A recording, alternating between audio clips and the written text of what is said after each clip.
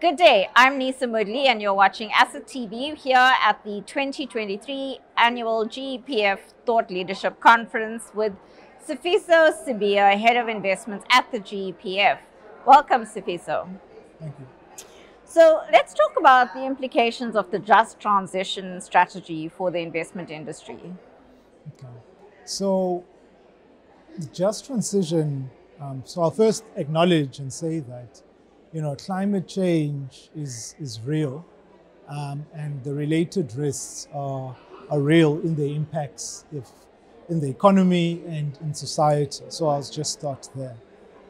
In terms of transition, there are a couple of risks which emanate from implementing a transition that is too quick. Right? So the first would be around what we call, or what's referred to as physical related risks, things that emanate or relate to basically stranded assets. So if we have a situation where, because of transition capital pulling out, owners of particular assets, mines, industrial companies, etc., may just pull out and leave. You'll then have stranded assets.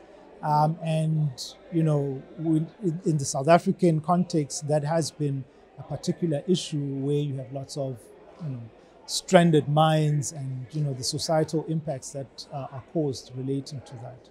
Second impact would be around the use of natural resources. So with a transition that happens rapidly, there'll be a greater demand for certain commodities.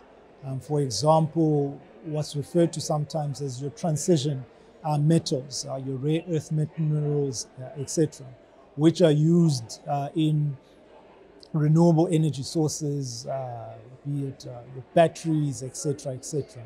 So when a transition does proceed very rapidly, the prices of those assets or those commodities rather, would increase, and that will have impacts on markets. We are a commodity-driven economy, and you add speculation to that, it would have some implications, both positive and negative.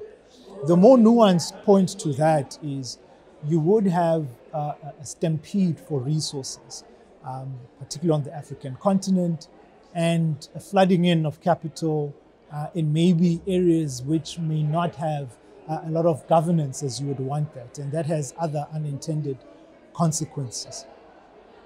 So those are some of the issues around just transition. So how do we think of it as the GPF is in applying a just transition approach, you have to consider historical dependencies that we have, particularly in South Africa, where anything between 90 to 80% of our electricity is driven from fossil-based fuels. So moving away from that will be a very enormous task. So our approach is two-pronged. One is to stay investing in these assets and exercise active ownership, ensuring that the entities which accept our capital would be held accountable to scientific targets, ensuring that there's better societal outcomes. And then secondly is to then increase investing in more renewable energy sources, which will have negative carbon impacts. So that's basically how we deal with it. Long-winded answer to your very short question. So you preempted me a little bit there, because Okay. I was going to say the GEPF, as is one of the largest investors in fossil fuels in the country, and how do you marry that with your commitment towards the just transition? But you mentioned active ownership. So how is the GEPF actively holding those fossil fuel companies accountable?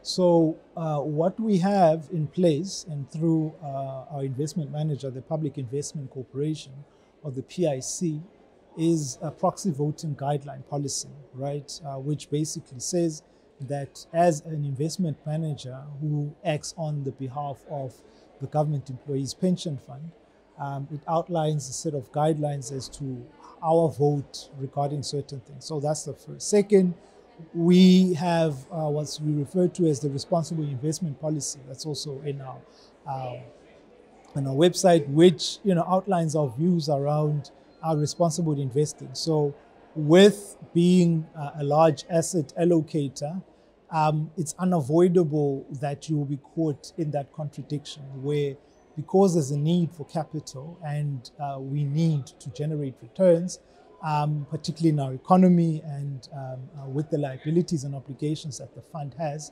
you will, as a function and by default, end up issuing capital to non-renewables or fossil fuel generating or related entities. So we, as mentioned, then act via our asset manager, the PIC, to basically encourage active ownership in that regard. And then finally, globally and locally, we're moving from a low interest, low inflation environment to high interest, high inflation environment. How have you positioned to protect your investment portfolio?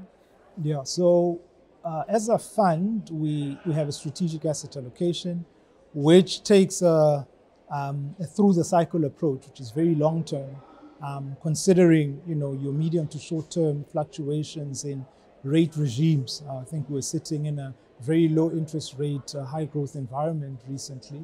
Now in a high inflation, low growth environment as well. So that's the first data point.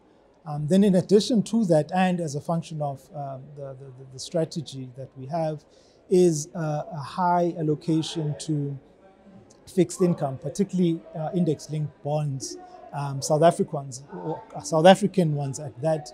And what that allows us to do is, when you do have a high inflation environment as we had, that dampens the effect on the portfolio. So for example, in the first quarter of this year, where you had inflation being very high, that provided a bit of stability on the portfolio.